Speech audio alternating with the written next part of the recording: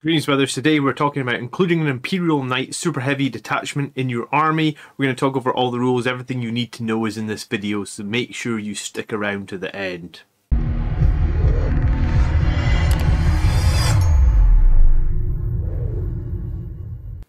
Alright, greetings guys. I'm here with Tony and Mark from the Three Grots podcast. If you didn't catch last night's episode, there will be a link in the video description below where we dived into the entire Knight's Codex and Mark did some very useful slides, which was really enjoyable, so please check it out down below. Today we're going to be talking about including a knight in our Blood Angels list, and Mark is going to start by telling us just how we go about doing that detachment wise. Indeed. So we're working off the basis that this is going to be a 2,000 point army, because that's how we basically play most of our games these days. To include a knight in your list, you're going to be wanting to have a Super Heavy Auxiliary Detachment as one of the 3 detachments you're allowed to have. This will cost you 3 CP. Deal with it. That's just how it works. Yeah. You choose for the knights to be a free blade, which is like the chapter that they are. It's a knight unit that is off wandering, doing its own little thing, not beholden to anyone else. And in doing so, they get the Agent of the Imperium keyword, which means you can include them in your list and they don't break faction pure abilities like the Doctrines and the Savage Echoes and all the other bullshit we get. Okay. And, oh yeah, go. I was going to say, and there's a couple of rules on page 64 about how so we... many rules. So many rules.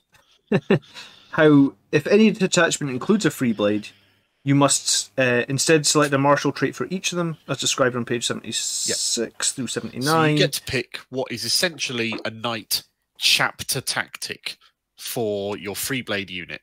And your free blade unit can be a knight, whether it's a Dominus class or a Equestris class, or a unit of armigers, which is a unit of 1 to 3 armigers.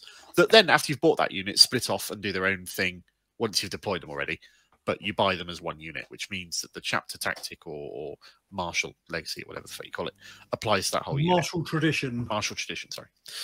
And being a free blade, you get access to all of the Imperialis martial traditions and all of the Mechanicus martial traditions and all the free blade martial traditions, except the one that says I'm a carbon copy of a normal knight household, because you're not allowed to choose that one, which is fine. And someone in Discord said to me, have we considered Canis Rex? Would he be an option for Freeblade as well? I would absolutely never take him. Well, he is a free blade. He is inherently a free blade, yeah. You can do. But I probably wouldn't, because his whole big thing is buffing other knights. Yeah, he's a preceptor. A lot of his rules and benefits and points are tied up in buffing other knights nearby, so why the hell would you take that in a Blood Angels list where there's no other knights for him to buff? So yeah, don't take him. And the same, I think, works for your Forge World Knights, but probably don't take them either at the moment because they've not been updated as of making this video. And they don't really work properly at the moment. Yeah, which is a shame, but they'll... Which is a shame because they're beautiful models. Okay. And in doing so, you'll keep the ability whereby armigers are obsec. They stay that. You keep the ability whereby an armiger counts as 5 models and a bigger knight counts as 10 models. You still have to choose an affiliation, whether they're Questor Mechanicus or Questor Imperialis. You won't get the buff for having done so, but it will allow you to access Imperialis-only stratagems and Imperialis-only... Mechanicus-only stratagems, which is nice. You will not be able to give your knight a Warlord trait or a relic, not even through use of stratagems, because those stratagems require your Warlord to be an Imperial Knight. And they very clearly state that. So, yeah. Sorry, guys. So fair enough. There's not a lot of customization you can do in terms of those. You're including a knight for the sake of what the knight brings, rather than all the cheese you can get for upgrading it and stuff. But you can get a little bit of stuff in there.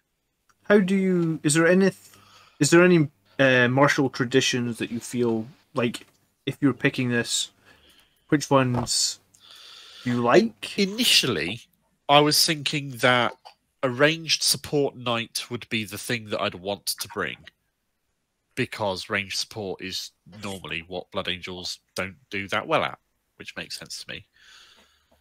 But the fact that you can bring a unit of 3 Warglaive Armigers, which are all obsec, all move 12 inches, I think that brings some really nice early game, heavy, quick punch to your list, which will kind of inform the choice of martial tradition that I'd take. And the tastiest martial tradition I'd take for that would be one called Strike and Shield. Yeah, Yes. that's the one I like. Page 77, which is really tasty. So, melee attacks against this model, unmodified rolls of 1 to 3 always fail. Each time a melee attack with AP 1 is allocated, this instead has AP 0. Yeah. So you're leaning on a unit of Armigers. My choice, having reflected on it, would be a unit of 3 Warglaive Armigers, possibly 1 or 2, depending on how many points I've got. Pick that martial tradition and lean into it and use them as my initial alpha strike, while my Blood Angels sort of sit back, wait for Assault Doctrine to come along in turn 3, when they become that bit more punchy for less investment of CP and resources. Yeah, and I mean, the Warglaives are nice in that they've got that basically 30-inch strength 9 multi-melter, essentially, right? It's a decent amount of fire support from what is ostensibly a melee knight. Oh, yeah, absolutely. Yeah, and obviously we talked a bit in last night's video that basically it has the ability to do either the 8 attacks on the 1 damage or less attacks on the strike profile, which just gives it versatility, really. And because you can't buff them with any of your Blood Angel buffs or Chapter Command or Captain buffs or anything like that, that on the one hand you might think it limits them, but it's also really freeing because it means they don't need any support from the rest of your army. They just run off and do their own thing. You just bosh them they straight don't in. hang around anyone else. Yeah, they're moving 12, so they're moving as fast as your jump pack units. You just run them straight at the enemy and let them. You can hide them behind obscuring. It's great. Yeah. Run off, take all the middle objectives, let the opponent try and kill them for a little while. I would far rather have 3 obsec Warglaive Armigers ready to run forwards and jump and claim and stuff than fuck around with 5 infiltrators. I was going to say, and the other thing that I don't know if we did mention, but each of your Armigers counts as 5 models as well for obsec. Yeah. So if you're going to take Strangle... No, it's really not. If you're going to take Stranglehold or something like that, then that's going to be really effective, right? Yep. I forget the wording on Oath of Moment. Does Oath of Moment specifically call for a Marine unit, or could you score Oath of Moment points with? I want to say it's going to be Blood Angel only. It's Marine only. Wouldn't shock me. Yeah, I don't know actually. I haven't got the book to hand, annoyingly, for Blood Angels. No, it'll be it's in the Marine book, Oath of Moment. Oh fuck! Of course it is. Yeah. Doo-ba-doo-ba-doo. I mean, for stuff like Relentless Assault, you would be able to get the not Relentless Assault behind enemy lines. You would be fine. This is a core strat. This is a core one, isn't it? Objective. Oaths of Moment. Score 2 VP at the end of the battle round if an Adeptus Astartes unit from your army is wholly within 6 of the centre. Okay. So maybe don't take oaths if you're taking your Armigers for that sort of strategy. Yeah, or use your Armigers to tie up all the objectives and throw something strong into the middle. Just worth noting. I like it. I did like Noble Combatants. I don't know if you're familiar with that one, but it's like the orc on the squig. Noble Combatants is a problem. It is currently broken in that it doesn't work at all. And the reason for that is the way it's written. It says you can't attack using sweep or strike profiles. And then below that, it says you can't attack using sweep or smash profiles. And everything has a sweep and strike profile. So currently it means you can't attack with anything but your Titanic feet. Oh, I'm glad you pointed that out. Okay, so that wouldn't work at all on It's just totally in desperate need of an errata / FAQ. And it'll get it, I'm sure. It's just they've put the wrong word in there, but for the moment it's unplayable. Frontline Fighters is not a bad one. If you've got a shooty knight, especially, that can be quite unpleasant to run into, especially with things like big flamers. +1 strength really make much of a difference, so depending on what he's on a flamer potentially. Yeah. Because that would mean that if you were feeling particularly, I don't know, whatever it is, when you decide you want to bring a Knight Valiant and then have a conflagration cannon with strength 8. Yeah. Yeah. So Wounding Space Marines on 2s. So super heavy. that's what I'd bring. Yeah, shooting heavy weapons in engagement range. On And super blast. heavy. There's one that lets you shoot blast in engagement range as well, isn't there? I was going to say, I often don't have heavy weapons that can shoot in engagement range, but they are -1 to hit, right? Heavy in engagement. Yes, that's right. So you could, if you were going to take a shooting knight, then steel sinewed aim, which gives you +1 to hit when you are shooting in engagement range, could help counter that a little bit. I guess, I mean, there's nothing that stands out to me as super amazing within the martial traditions. Honoured Sacrosands could be quite nice, because it basically gives you all his dust, but on your knights. And if yeah, you've got a lot of +1 to armigers running around that have all got +1 armor save to damage 1 weapons. Yeah. So it seems like nothing's amazing, right? But there is definitely bonuses here that might have some good synergy. Yeah. Honoured Sacristans is a nice general benefit for general purpose defensive benefit, yeah. But I suppose if you are, because knights typically have their iron shields for 5 up invulnerable from range, then strike and shield on your melee armatures, I actually think is pretty cool. And with the points increased on Redemptor Dreadnoughts, I actually think the armatures just seem super attractive, right? You know, like they're 40 points less. You can't use them for fire support, really. They have got a decent amount of shooting, but they're not a fire support unit. No. But they are very good. Yeah, but with a 12-inch move, you're very quickly going to be in range with that melta gun. So essentially, the same points, more or less, as a Contemptor Dreadnought with a multi-melter. And they've got an extra shot, arguably. You've got an extra shot, you've got a few extra wounds, they're faster, significantly faster. Same toughness, same save, same weapon skill. Yeah. That I would say they're better in melee. The only thing they haven't got, because you can't use the bondsman abilities, they don't have -1 damage. But other than that, they are arguably better in every way than a standard Contemptor Dreadnought. And to avoid any confusion, by including a knight's detachment in your army, even in this way, you do gain full access to all of the stratagems. You can use them unless there's a restriction in stratagems, as you can't for whatever reason. Yeah, which does mean that you can. If you watch our video yesterday, Mark said about a really stupid way of buffing up a single armature into unkillable doom. Yeah. And you can't go full fat, but you can certainly go a long way towards that. Yeah, you can give it transhuman versus rolls to hit through the martial tradition we were just talking about. You can give it transhuman versus wound rolls, which is a stratagem. You can give it a 5-up feel no pain versus through another stratagem. There's a whole bunch of stuff you can do. Yeah. Cool. Okay, so we're including a knight. We're picking our martial tradition. Is there anything else that we need to be aware of before we start deciding what knight we're going to bring into our list? Pick whether it is aligned to Imperium or Mechanicus.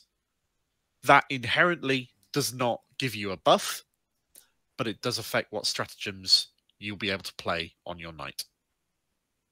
So you need to decide look through the stratagems, I guess. Yeah. And one of the things I'm going to do is I'm going to go through my codex. I'm going to mark all the little stratagems for Imperialis, Mechanicus, both, so that at a glance I can see what stratagems I'll be looking at. This is one of those places where, although I wouldn't normally recommend it, getting the little pack of stratagem cards is not a bad thing, because then you just take out all the cards that don't affect what you've got. Yeah, that's fair. Which makes it a little bit easier to keep track of, because it is quite complex. I think on balance, probably the Mechanicus strats are a little bit better than the Imperial strats.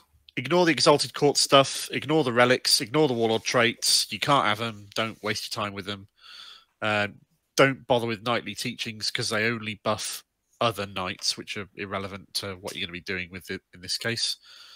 So, yeah, that's what you need to decide. And beyond that is what knight do you want to bring? Yeah, so come on, John, tell us, what knights do you want to bring?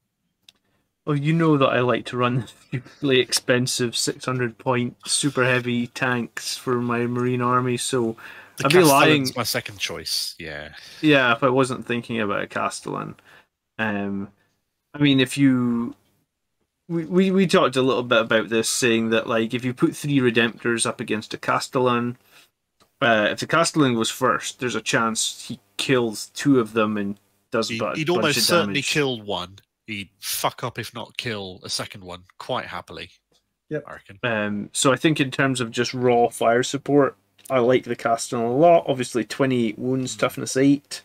I'd run in with 2 Siegebreaker cannons. Sorry, 2 twin Siegebreaker cannons and 2 Shieldbreaker missiles, personally. Yeah. Having 4 Siegebreaker missiles is unnecessary, I believe. I think he'll die before he gets them off. Yeah, he might die. You can only fire 1 per turn. By turn 4, he's either going to be dead or going to be so degraded. I'd rather have the consistent fire from the Shieldbreaker cannons all the way through. Yeah, and I actually think at 600 and I think it would be 25 points if you include both the Shieldbreaker cannons. He's pretty tasty, and his Volcano Lance is going to be swingy because it's heavy D3. Yeah, but if you roll hot, or you know, maybe there's a unit that you can get. All you need to do is you need to have just 1 hit go through, and it's doing significant damage. Yeah, it's an average of 11 damage, and D6 plus 8.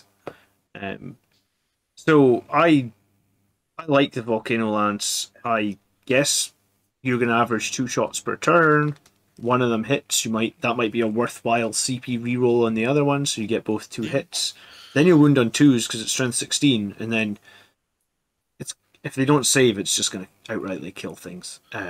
It's very, very powerful. It's a lot of points, but what martial tradition would you take on the Castellan, do you think, John? I mean, initially I was thinking that you'd want something that could do some sort of buff to shooting, but I actually wonder if it's like just keeping him alive, because what's the stratagem that's going to let? What's the stratagem that's going to let him operate on full profile? Is there one for him? I'm sure there is. I can't remember what it's called off the top of my head.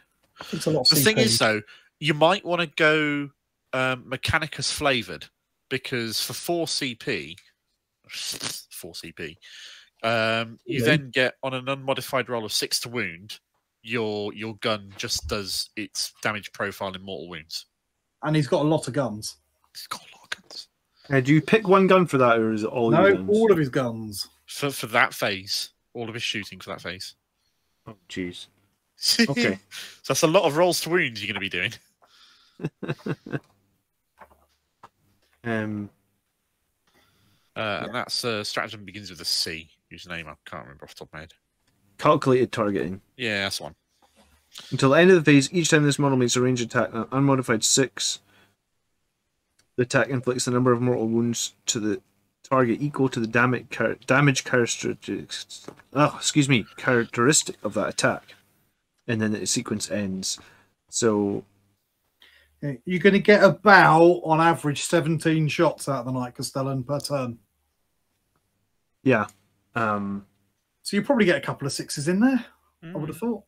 So you're just fishing for a 6 on that big don't get me wrong, you're probably going to much get those 6s on your Shieldbreaker cannon or something like that, whatever the lowest damage is, but it's still, even a couple of mortal wounds out of it is not bad, although expensive for 4 CP. If you spent 4 CP and got 2 wounds out of your Shieldbreaker cannon, you'd be a bit pissed, wouldn't you? You would be, yeah. I'm missing the strat that allows you to fight on full profile. Maybe I'm looking in the wrong place or misremembering. Machine Spirit Resurgent, is this it? Yes. Yes, Machine Spirit Resurgent. It'll cost you 2 CP, which is actually not bad. Okay. Oh yeah, there we go. I might just take something. It's got to be Questor Mechanicus then. It can't be. It's got to be Mechanicus aligned. Yeah. So I'd probably want to take a Castellan. I'd probably want to align it to Questor, and then for my Questor Mechanicus. Then for my martial tradition, I'm probably going to just take something. The other one is Machine Focus, maybe actually. How about machine focus? Each time a model with this martial tradition is selected to shoot, you can either reroll 1 wound roll or 1 damage roll. That might be really important on that Siegebreaker cannon. Just get an extra wound on there. Or if you don't need the extra... Your big gun. Yeah, sorry, the Volcano Lance. Yes, you really need it to wound, don't you? And if you do roll good on the wounds, then being able to reroll the damage when potentially you can do 14 damage a shot, that might be the way to go with it, right? Yeah, I can see that. Yeah, absolutely. Makes perfect sense. So Mark, you said about armigers. Yes. What do you think of it? So you reckon they're the best thing to bring as a Blood Angel? Yeah. Yeah. Yep. The Warglaives or the Helverins? Warglaives. I would not bring the Helverins because I don't think we could make the best use of the fire support that they bring. They'd pop out, they'd shoot something, they'd die. Yeah, great. Right. I'd rather have, for the fact that they've got the 5 models in the OBSEC, I'd rather have something that can run forward and have some melee threat to it as well. Yeah, I do completely agree, to be honest. And what about you then, Tony? What is your knight of choice? If I wanted to win and I wanted to use knights, I think I would probably follow Mark and I would go with Warglaives. However, if I was bringing knights, it wasn't because I was feeling super competitive. It was because I want to have something big and stompy. Now, as much as I like Dominus patterns, if I'm bringing a Dominus, I'm bringing the Valiant because I want to harpoon a plane. And then burn something else. So, and I'm not going to do that. My knight of choice for Blood Angels is the Knight Gallant, which is you don't think we have enough melee support anyway? As it is. I'll tell you what. I'll show you why. So, I'll show you why. So let's watch this not work as I bring up my Blood Angels list with a knight. Ooh. Here it is. This is my Blood Angels list with a knight. So this is a battalion. Now, I've got Dante in there because I need the CP, basically. I've got a librarian in there because I've got Null Zone, and I want Null Zone for this. Right. Remember, your knight doesn't have an invulnerable save in melee anyway. True. So, Null Zone him away. This makes no difference if he's in melee. And then what I've brought here is I've brought a couple of Assault Intercessor squads because they're cheap, and some Incursors so I can start with something up the board and try and hold myself a bit of a pathway clear. Couple of Redemptor Dreadnoughts for a bit of fire support. I've got a couple of units of Sanguinary Guard. They're pretty beefy units. One of them's got an Inferno Pistol because I had 5 points spare. I've got a Whirlwind in there for Fight Last. And then I've got my Knight Gallant. And I've given it no upgrades at all. It's absolutely bare bones. And the reason for this is that on turn 1, my Knight Gallant, because it's the fastest of the knights, runs towards whatever's big and scary. It's your distraction card effect. It's basically. a distraction card effects because you can't ignore it because it's huge and it's going to mince anything in melee. The if I need it to, I can use the librarian to remove invuln saves, which means he can run up and punch Morty or whatever other big scary thing he's got. You've got that strat to potentially do a ridiculous number of mortal wounds. If you go with Questor Imperialis, for this is for melee. No, you can't do it. That requires a relic. Does it? Yeah. Oh, all right, you can't do that, but it doesn't matter anyway because you're still going to run up and spank something with a massive, great big fist or chainsaw. But he's going to run in. Ton of damage. He's going to do a shit ton of damage. He can charge if something's really deadly. You can charge that. He probably won't go down in a turn. You bring the knightly trait that we talked about to give him kind of transhuman hitiology, and you can use the strat to give him transhuman as well. If you want to. No, that only works on armigers. Does that only work on armigers? Yeah, only works all on right, we can't do that. Then it's just to rely on the fact he's toughness 8. Yeah. I was going to say, I mean, not many things are wounding you on better than 4. Not many things are wounding on better than a 3 or 4 anyway. So you charge him in, he goes and kills things and makes a big mess of things and doesn't die for as long as possible. And while that's all going on, you're getting all your Sanguinary Guard into position and all your Assault Intercessors into position. And then suddenly turn 3 rolls around. They finally kill off your knight. And the rest of your Blood Angels drop on them and eat the rest. It's fair enough. When considering a knight to bring in a Blood Angels list, after reading through everything, I ruled out any of the Questerus pattern ones, which are the mid-size ones. Yep. And the reason why I ruled that out is because they all inherently, in their stats, come with built-in buffs to other smaller Armiger class knights. True. Which means that all their points includes those buffs. Yeah, but the Gallant's buff is shit yeah, anyway, so who cares? Oh yeah, granted. It just means that you're paying for a buff you're never going to use. You're paying for a buff that you're not really going to use. But his sole purpose is to run at things, shouting very loudly, stab something, and then die.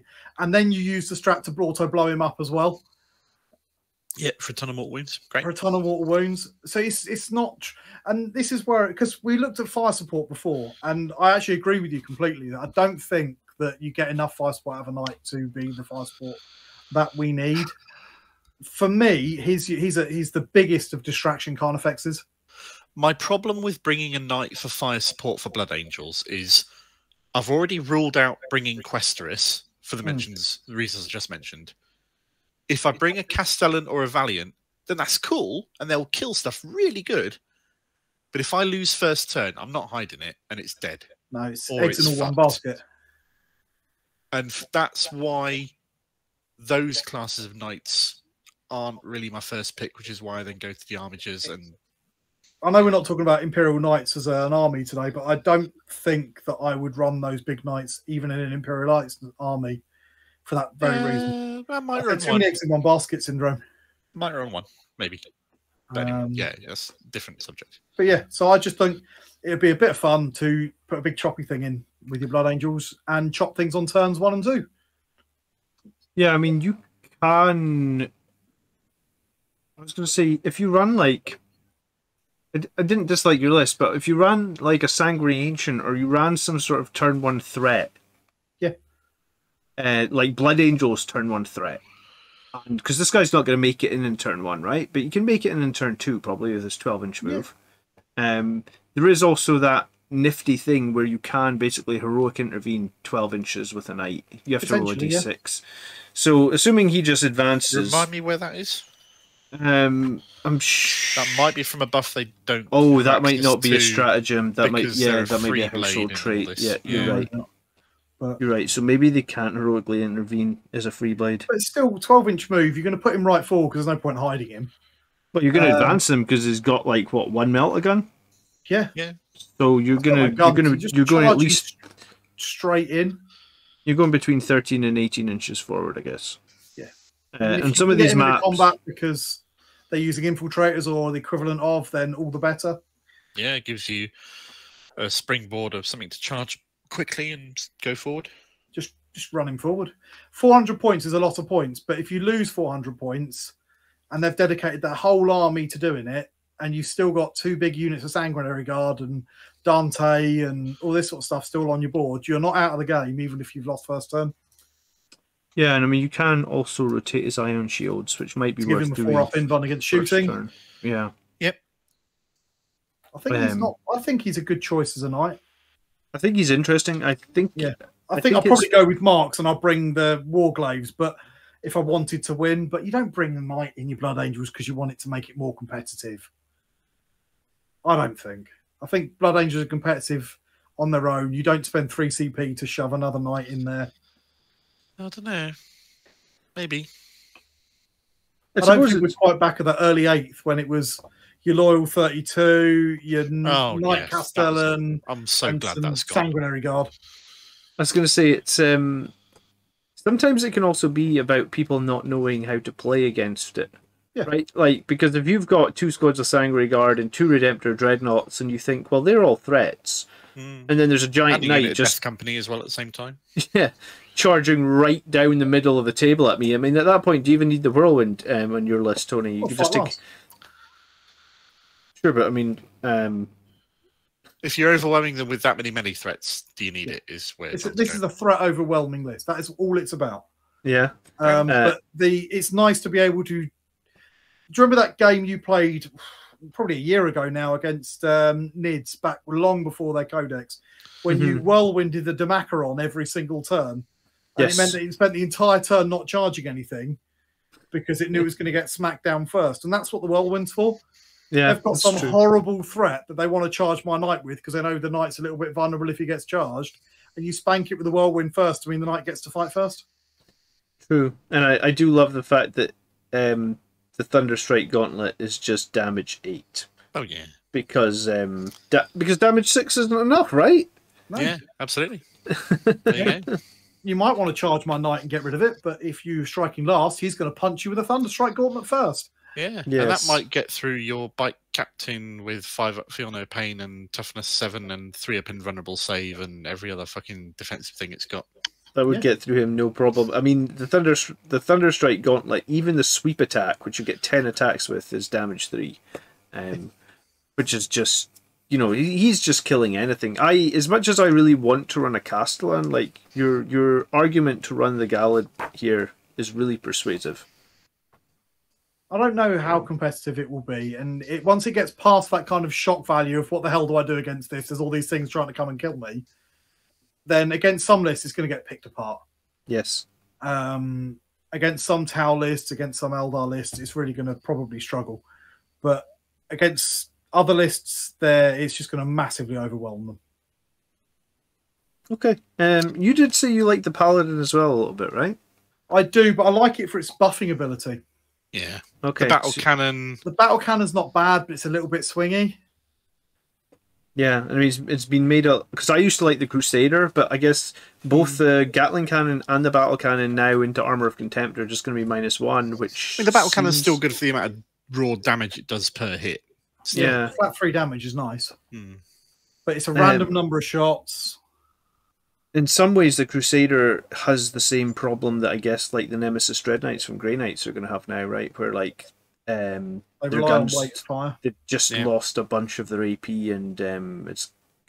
I mean, it'll be fine into other armies, you know, like, but just into Marines and whoever else gets Armor of Contempt, just not so much. Yeah, the Crusaders' appeal as a fire base has eroded now that the full book is out. It's less of I think it's still the go-to that I thought it was going to be. If you're playing Knights, it's still got some benefit because you can upgrade it to be really nasty on the defense and have it as a kind of I'm going to hold my home objective with some Helverins, and you buff them all up, and you have this kind of like massive fire base in your own. But it's not something that I could see you usefully bringing in another army. Yeah, I agree with that. I just want to say one last thing, I think, and it's not so much about like the Knights as much about like the ongoing problem of physical books that cost £32 as well. I mean, I did buy this, but if I was a dedicated Knight player and you just bought this to get like the new exciting rules for the Crusader, and the week before, obviously after this book has been printed, they like bring out Armor of Contempt. It feels a bit shit, right? I don't know how else. No, it doesn't feel as shit as when they changed the Custodes book significantly changed the units in the Custodes a week after they come out, and they've done the same with NIDS. Rightly so, that was fixing a few problems, but it's a significant change. To say, but another army stuff, this book hasn't changed yet. It probably will, but it hasn't yet. At least the book, as is us recording this, is still correct, apart from one thing that's totally wrong. Or 2 things that might be wrong. You know, look, I've got the collector's edition. That's how. Oh yeah, you're hardcore. Aren't on board for Knights, you are. On board for Knights, I am, and actually, I just fair enough. No, beautiful, cool. Beautiful. Okay. Is there anything else like so? Push comes to shove. Are either of you going to include a knight in any other like Imperium army, be it Blood Angels or be it something else? Is it something that you're actually going to run, or is it just exercise in like interest or something, however you want to call that? I think Warglaves would have value in a number of Imperial lists. I might stick. Genuinely, I'm thinking about putting that silly Gallant in my Custodes. Okay. Because the Custodes I have a bit of a problem with a lack of mobility. They're not very quick. So once they get onto the midfield and hold the midfield, then they're not going anywhere. But apart from bikes, they do suffer a bit for speed. So having this, which is actually compared to the rest of the army moving 6, a really quick early game hide. Again, it's another thing that's got multiple damage because that's the other custodes problem of only having a lot of 2 damage weapons. Fair. Yeah, Having something with a damage 8 weapon on it is really going to benefit them. So probably not in my Blood Angels. I might run that silly list that I posted a minute ago for a laugh, but I'm more tempted in my custodes. Okay. To fill a hole that they've got. Okay, and I guess we'll see if we run into the likes of Death Guard or Thousand Suns or something like that running some Chaos Knights. I think the rules are very similar in that they can bring they didn't call it a wandering hero, but the Chaos Knights might benefit a little bit more because their sort of core is making the knight itself more powerful. True. I mean, right. The armature stuff they lose. I've not read it, so I couldn't. No, say, I'm really. speculating. I'm not speaking from a position of knowledge here at all. Yeah, fair. Okay. All right. Thank you so much, guys, for being here and giving us a little chat about knights. We need to have you guys on the channel more often because Tony's Mr. Popular from our poll over on the Three Grots channel. So I nearly brought up my choked when I saw you put that on there, John. That was. I think it's your beer tastes. That's what's made you Mr. Popular. WTF moment. What the shit? Cool. All right. So leave us any comments down below, and we will do our best to answer them. Yeah. What knights you'd bring, why you'd bring them, what they think you'd add to the list. Yeah. And check out the Grots video from last night if you haven't seen it yet, and you want more Grotty Knight content. I was going to say, yeah, definitely do that. And do you think there will be a Blood Angels list that wins a GT with the Knights and with a Knight detachment in the next year, or you don't think it'll surface? I don't think so for the next 6 or 7 months, on the basis that they said that the next chapter approved will reduce the amount of CP you start with as an army. They're going to be that's going to be a major problem. Yeah. Which is a shame, but you never know. I think it's something for narrative or friendly at the moment, rather than maybe hardcore. I think it's cool that they brought the option back. Yeah, I'm really pleased. Oh, absolutely. Because it looks cool. It gives a great centerpiece to an army. That Space Marines, especially, and Guard actually really sort of lack. Yeah, it depends how they implement this whole reduced amount of CP and how it all works, but maybe not. Cool. All right, well, we'll have some content on that when it comes. Thanks again for joining us, guys. Really do appreciate it. And yeah, please check out last night's episode on the Grots as well. Like Tony said, there'll be a video link in the description below. Bye-bye, everybody. Toodles. So I think in the future, I'll do some videos looking at some of the Math Hammer. We'll compare maybe like a Falchion against like the Castellan, because those two things seem similar. Should be a fun video. If there's anything else you want me to compare, leave me a comment down below. I will catch you next week, brothers. By the blood are we made strong. Peace.